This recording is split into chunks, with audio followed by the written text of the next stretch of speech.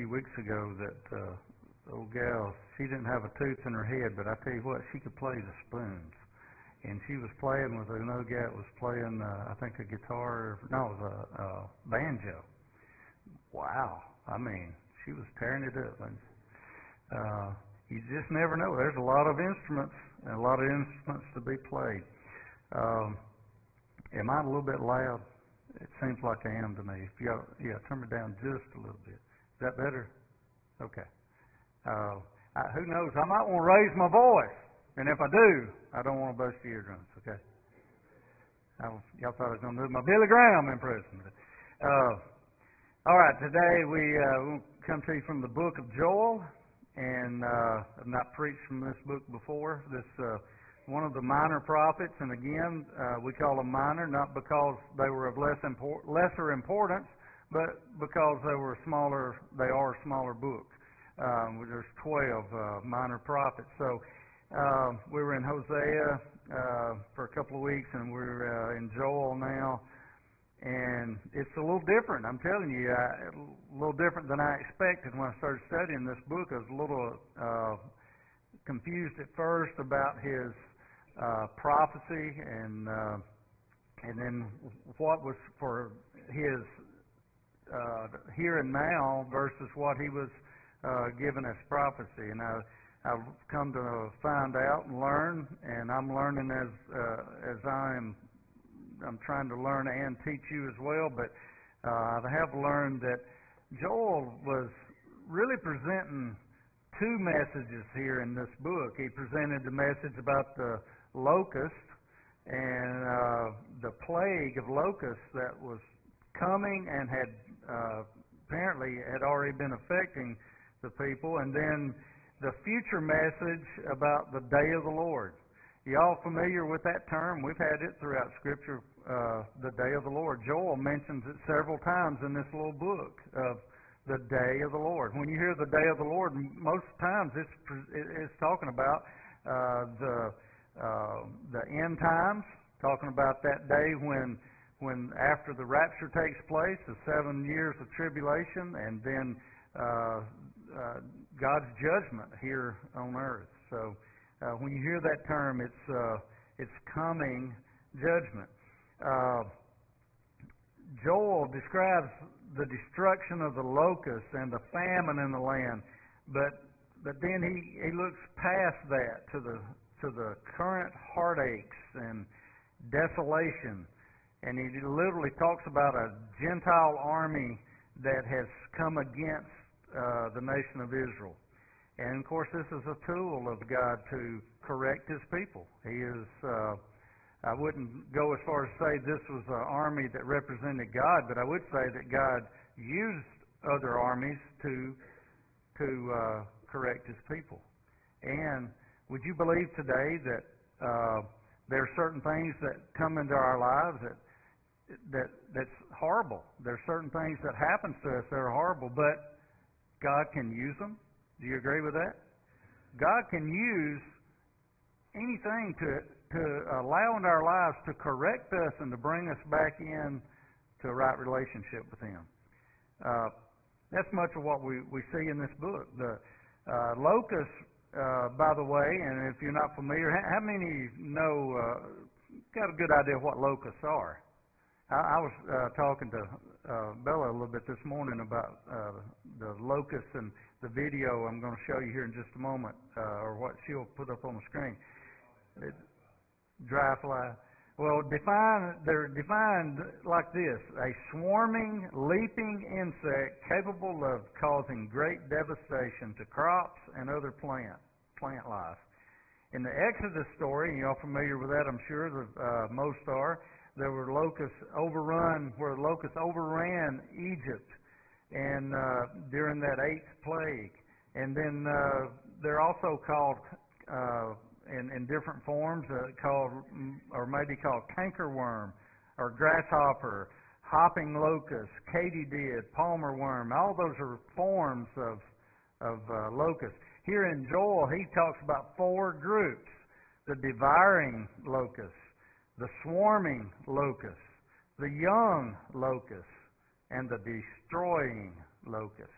I never really thought about it till I got into this passage and started reading about how devastating they are. And I know they'll eat up all the crops, but we don't think a lot of times, if we haven't been affected directly, we don't think about the direct effects or the after effects of something like this.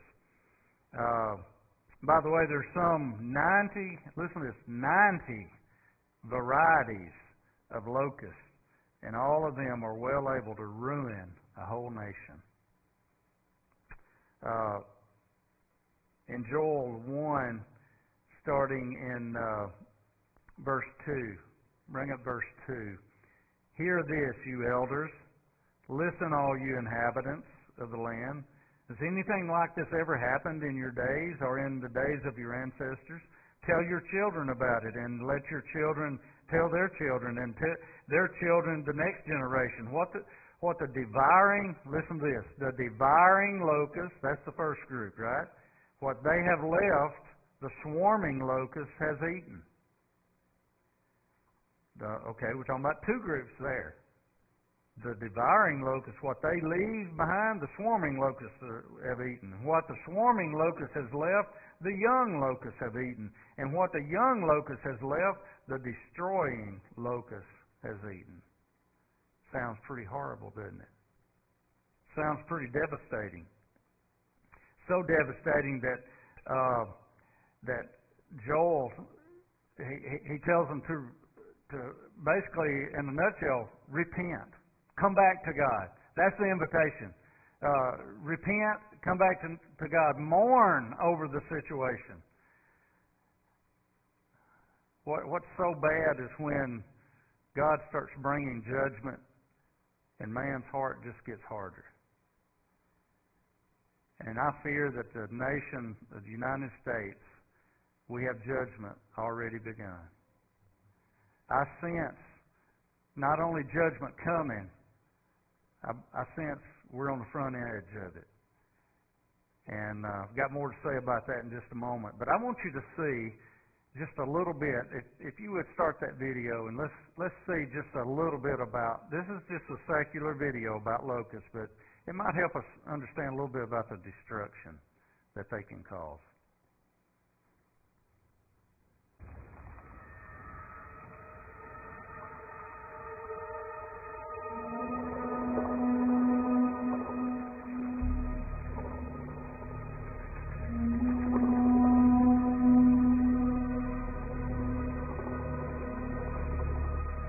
There is no other species on the planet that responds as quickly and as dramatically to the good times as the desert locust.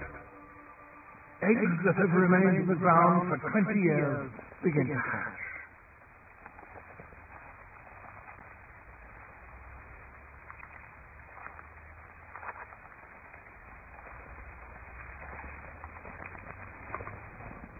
The young locusts are known as hoppers, for at this stage they're flighters. They find new feeding grounds by following the smell of sprouting grass.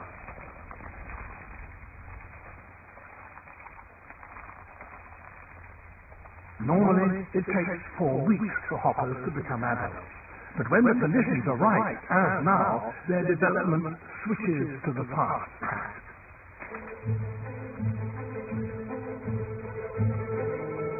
As the vegetation in one place begins to run out, the winged adults release pheromones, scent messages, which tell others in the group that they must move on.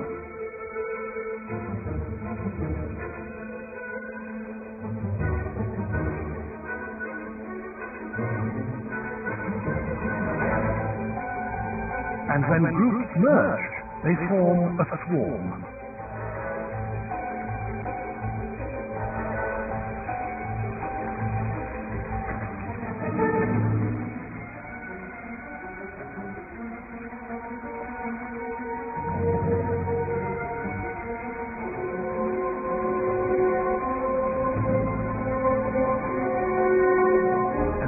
Locust eats its entire body weight every day, and the whole swarm can consume literally hundreds of tons of vegetation. They have to keep on moving. The swarm travels with the wind. It's the most energy-saving way of flying.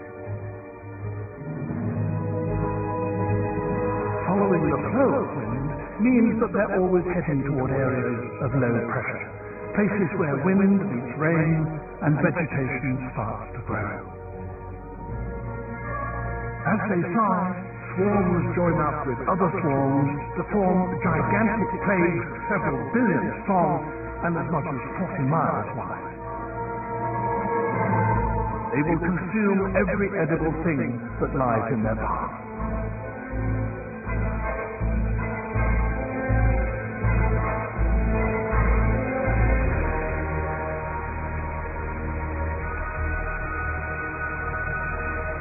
This is one of planet Earth's greatest spectacles. It's rarely seen on this scale, and it won't last long.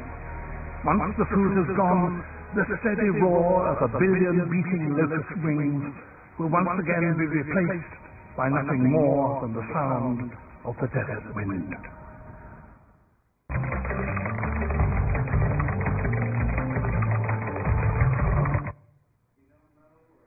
Been aware, then it's one of those educational videos about locusts, and I had no clue that eggs could stay in the ground for 20 years and then be hatched. It's amazing, isn't it? When we hear of locusts, of course, a lot of us have been taught the plagues of Egypt when God brought His children out of that bondage and slavery of the Egyptians. I don't know about you, but I think back at the times I've studied about the plagues. You know, every time I hear of locusts, that's kind of where I think about it as a judgment of God. There's a lot of locust swarms that happening right now around the globe. A lot of it in, I think that was in South Africa there. But anyway. They will devastate the crops, animals, livestock end up with nothing to eat.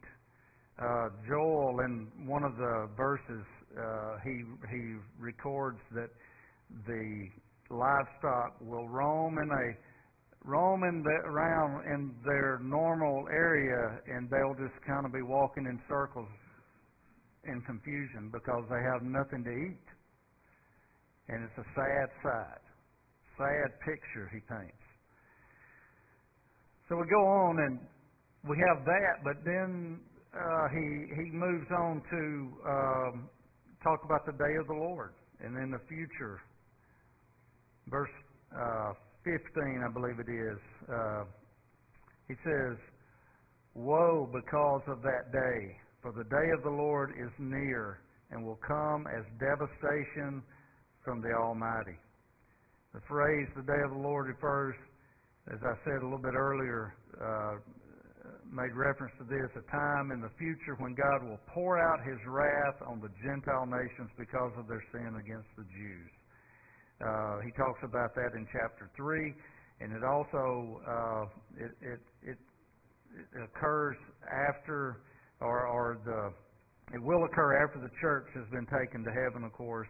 We got reference to that in 1 Thessalonians 1:10, 5:9, and also Revelation 3:10.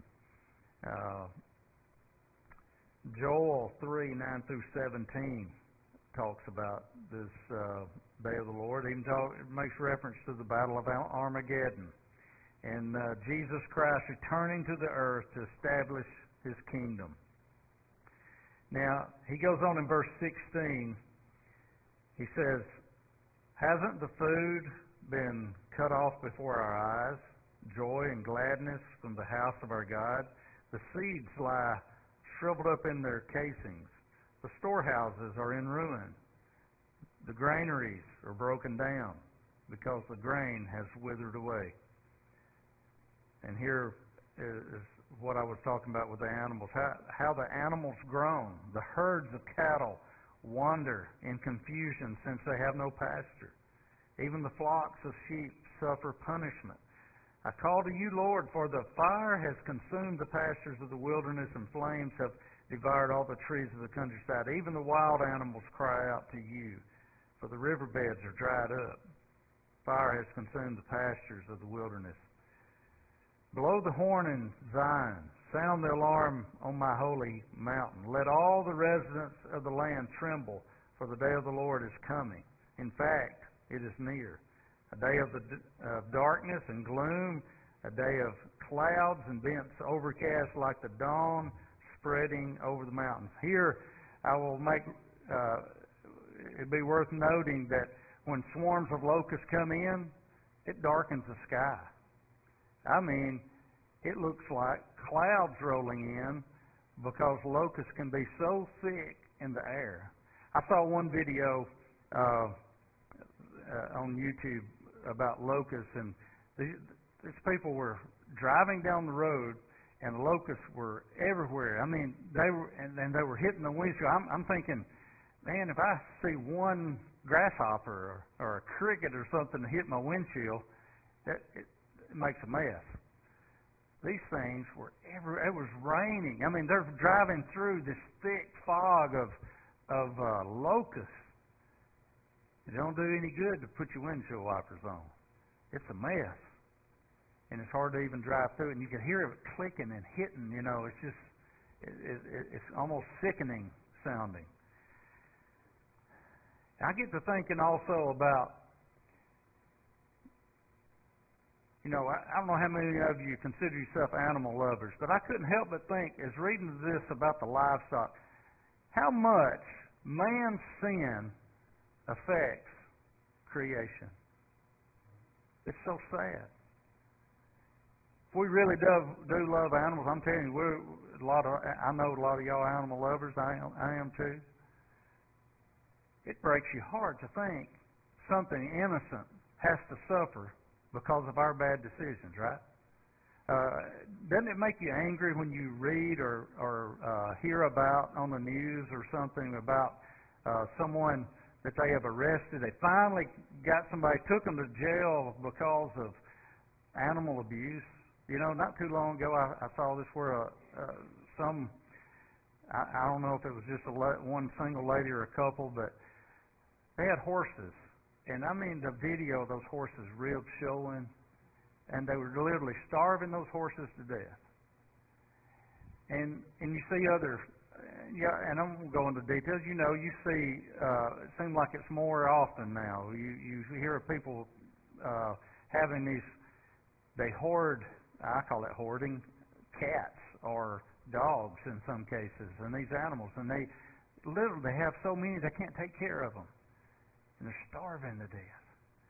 And it's just sad. And you think, that's one thing, but what about our sin? What about when God does bring judgment? All of creation is affected by our sin. All of creation. And it's amazing how to look at innocent animals that have to suffer the consequence of man's sinfulness. Here, God's nation being brought to judgment because of their sin. And as Larry said earlier, we need to, the invitation is there. The invitation is here in this book. He talks about the locust plague. He also talks about the day of the Lord in the future coming. But I love some of this. You know, I don't like to focus on the destruction and the plagues and the consequences as much as I do when they do return, and God does give an opportunity to come back to Him. And wouldn't it be a horrible Heavenly Father? Wouldn't it be a horrible example of a loving Father if He brought judgment in all these cases but never did give an opportunity to repent? Wouldn't that be horrible? I'm telling you, we got a loving God. We have a Heavenly Father who is patient. He is so patient. But judgment is coming. Here, I'm going to read just a little bit here. If you'll skip over there with me to verse 18 in chapter 2, actually. Then the Lord became jealous for his land and spared his people. The Lord answered his people, "Look, I'm about to send you grain, new wine, and fresh oil. You will be satiated with them. And I will no longer make you a disgrace among the nations. I will drive the northerner far from you and banish him to a dry and desolate land, his front ranks into the Dead Sea, and his rear guard into the Mediterranean Sea." Now that wouldn't have made much difference to me to read that until I went over there. And to know the space between the Dead Sea and the Mediterranean Sea. It's a good bit of distance there. So he's giving you a picture what he's going to do to Israel's enemy. His stench will rise, yes, his rotten smell will rise, for he has done astonishing things. Don't be afraid, land. Rejoice and be glad. For the Lord has done astonishing things. Don't be afraid, wild animals, for the wilderness pastures have turned green. The trees bear their fruit, and the fig tree and the grapevine yield their riches. Children of Zion, rejoice and be glad in the Lord your God, because he gives you the autumn rain for your vindication. He sends showers for you, both autumn and spring rain as before. The threshing floors will be full of grain. Remember where we read where the grain was dried up and it wasn't available? Well, now he's restoring that. And the vats will overflow with new wine and fresh oil. And I love this. I've got this highlighted in my Bible. If you like to highlight stuff, I'd recommend this. But in verse 25, I love this part. I will repay you for the years that the swarming locust ate. Isn't that a good God? I heard a man I became friends with a former church I was a member at, and he told about in his testimony about in his younger days having a really bad drug addiction. He was addicted to cocaine, lost everything, almost everything. His brother was I think preaching a revival. He said that church, little church, started praying for him. And he said, I was just minding my own business, and I just got overwhelmed.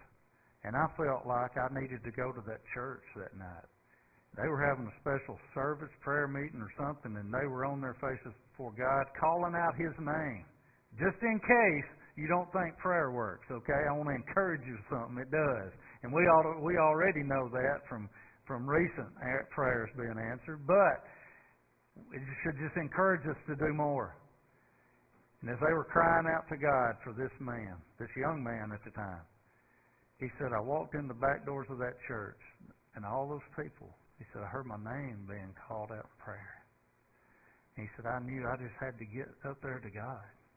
Not that God has to be up here in the front of the church, but he knew he had to go to that altar. And when he did, the people just flocked to him and prayed and lifted him up. And he said, later on, he said he believed that the difference was made that night in his life. But later on, if best I remember from his story, he was at some gathering, and one of the local pastors came up, didn't even know him, came up, put his arm on him, said, son, you don't know me, but I just want you to know I got a word from God for you.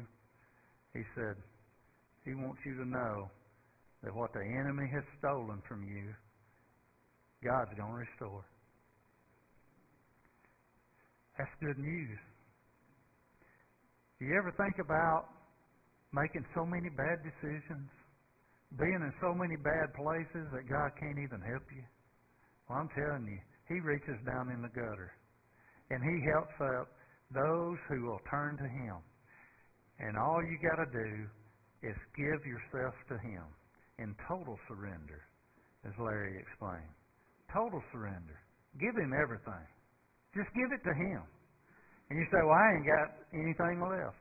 Or know a lot of people, I just don't have anything left. Well, give him what you have left, which is you, your heart, your life. You don't have to have finances. every what you got. Give him your debt. Give him everything. And see what he does with it.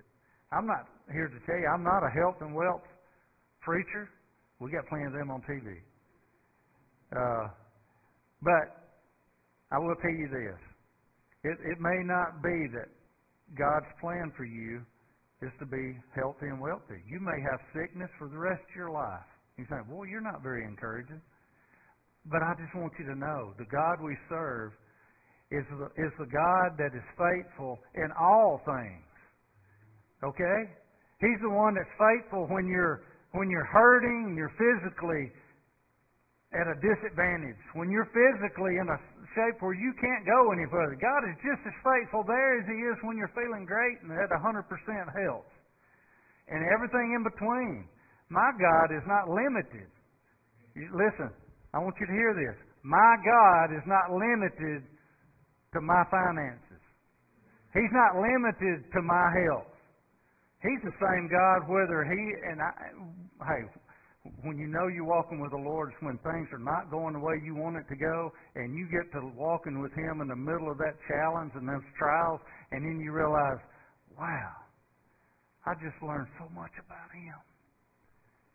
I've learned that He wants to be my Heavenly Father, and He wants to be close to me, and He wants me to depend on Him, and He wants to walk with me. I'm telling you, if we'll realize who we are in Christ, you know that's the biggest challenge now to teach children and youth growing up, because our culture teaches them the opposite. Our culture teaches them it's all about this. You know, it's all about being in front of people and how many people get to see them and look at them, and they make it a universe that's supposed to all revolve around an individual. You know, when we are born again, our world is turned upside down, but it should be what we really should see it as being turned right side up, because we're really getting to see a view of what we're supposed to see, and all of a sudden we're starting to understand, you know what? It's not only the universe doesn't revolve around me, but it revolves around Him. And He's the one that wants to live in and through me. That's good news. Because He's not limited to my health. He's not limited to my wealth or the lack thereof. He is God in all things. All things, all situations. And I'm telling you, these people, I don't care who they are, they may be preaching to hundreds of thousands or millions of people every Sunday. But if they're telling people that the only way you're going to have full joy is to experience the wealth that He has, that He wants to give to you, and they focused on all that kind of garbage, and I do mean garbage. That wasn't an accident. That's garbage. They're lying to people. They're making them feel good. And it's all about emotions. It's all about emotions, how good they feel about themselves. We don't know how to accurately feel about ourselves until we realize who we are in Christ. Who we are, who the Bible says we are. We're sinners saved by grace. We don't know how highly to think of God until we think how lowly we're supposed to know about ourselves. And I don't mean walk around beating ourselves up. No. The only way we can experience God's blessings is to know what He saved us from, and how He lifts us up. He's the one that gives us self-esteem. He's the one that shows us who we are in Him.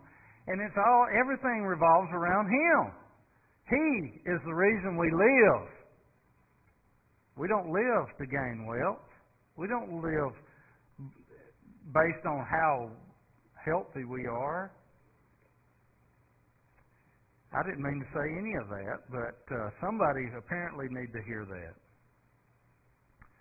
And it does go along with these prophecies. I don't know how health and wealth preachers handle, first of all, what we dealt with a few weeks ago in the thorn in the flesh by the Apostle Paul. I don't know how they deal with that. I don't know. I think I know how they deal with it. They avoid it. And these prophecies of the Old Testament, I think they probably avoid those too. Because God is the most interested in our hearts. And there is, I can't find it right off. I may have read it already. I'm not sure where I even am here. But when Joel writes that for the people of God, the nation of Israel at the time, they had rejected God so much. Now God is bringing judgment, and He's also talking about in the future the Lord's day. But He's also encouraging them, because here God it has come a turn in events. What has been the change? They've repented and turned back to God. I love that how He restores the years, though. That's where I was. I didn't finish that passage, did I? I will repay you for the years that the swarming locust ate, the young locust, the destroying locust, and the devouring locust, my great army that I sent against you. You will have plenty to eat and be satisfied. You will praise the name of the Lord your God, who has dealt wondrously with you. My people will never again be put to shame. Boy, isn't that good? Good news there, isn't it? You will know that I am present in Israel, and that I am the Lord your God, and there is no other. My people will never again be put to shame. Now, we got to finish that up, or step to another step here about dealing with the Holy Spirit, or the Spirit acted in a different way here in the Old Testament, but still is still God's Spirit. Verse 28, after this I will pour out my Spirit on all humanity. Then your sons and your daughters will prophesy, your old men will have dreams, and your young men will see visions. And it's believed that this happened on the day of Pentecost. How God just poured out. And so here again, Joel is telling us about, at this point in time, about something in the future. It's going to take place. I will even pour out my Spirit on the male and female slaves in those days. You go on down, the sun will be turned to darkness and the moon to blood. But the great and terrible day of the Lord comes. He's talking about the day of the Lord again. Then everyone who calls on the name of the Lord will be saved, for there will be an escape for those on Mount Zion and in Jerusalem, as the Lord promised. Among the survivors, the Lord calls.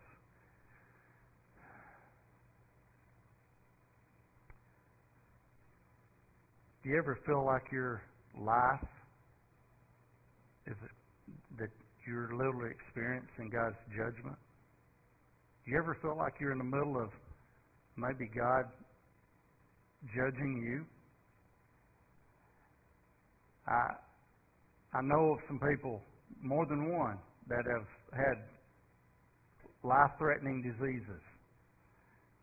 And they immediately turn to their past. And they make comments like, I believe God is punishing me.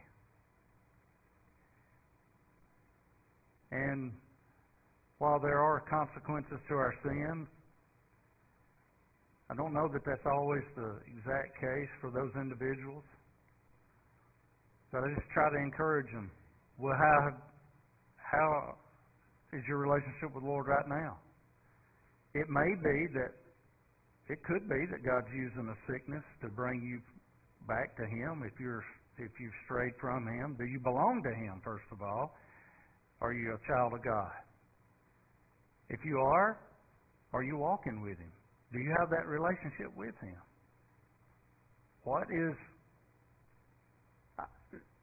I guess the main response is that I try to give people is, that's not something I can tell you. God hasn't told me, yes, He's punishing you, or He's bringing judgment. And that's two different issues, by the way. It's not a punishment as much as judgment. In some cases, I believe that individuals experience some things that could be consequences of sin.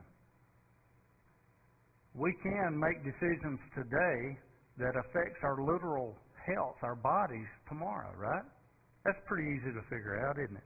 There's certain things we can do to abuse our bodies that it affect us in the future, or maybe affecting us now. But spiritually speaking, I just believe God is patiently, right now anyway, patiently giving His invitation and waiting for your response. Waiting for my response. If our hearts are far from Him, we still live in a time right now. God's judgment could have already started on us as a nation or in our world today, very likely. But my concern more is not in that area as much right now of individuals that God is placing in my path and in our church family, and I want you to have joy. Do you know that God could literally be bringing judgment on the nation, the United States, but you can still live in joy? Did you know that? Yes. So we need to turn to Him. Whatever the situation, we don't have control of those things, but I tell you what we do have control of. Getting on our knees and crying out to Him. And crying out to Him on the behalf of our nation.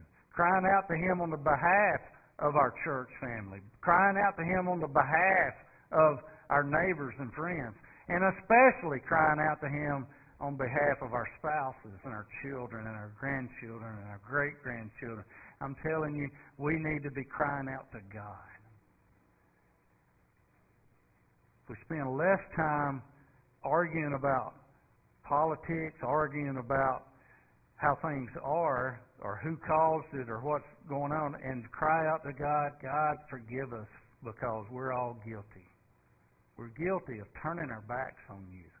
We're guilty of not crying out to Him.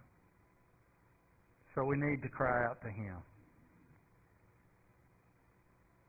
You know, it could be as simple as this. Return our love to Him for His love that's already been shown. I don't want to oversimplify it, but it really is that simple. And repentance, acknowledging what your sin is, turn away from it and give yourself to Him. It's that simple. Now, what keeps us from that? Selfish desires, feeding our flesh. What keeps us from fasting and praying? Oh no, I'm preaching to myself. What keeps us from fasting and praying? Feeding our flesh. And that's not just food. That's feeding our flesh is a picture, the physical, and also the spiritual. And it goes hand in hand. When are we going to just be obedient? Walk with Him. Trust Him.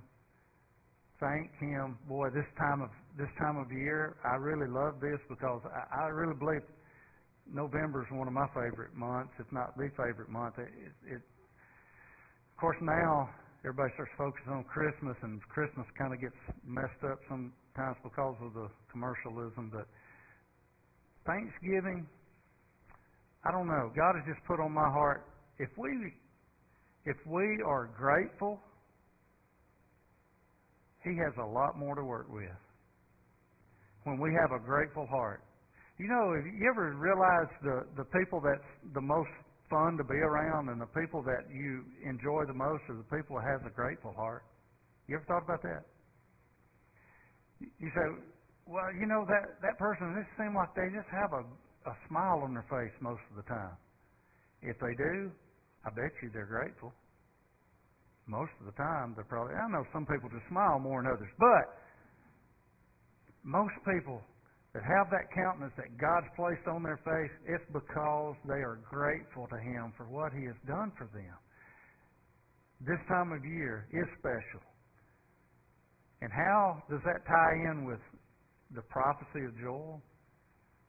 We can't turn to Him in full repentance and surrender to Him without having a grateful heart.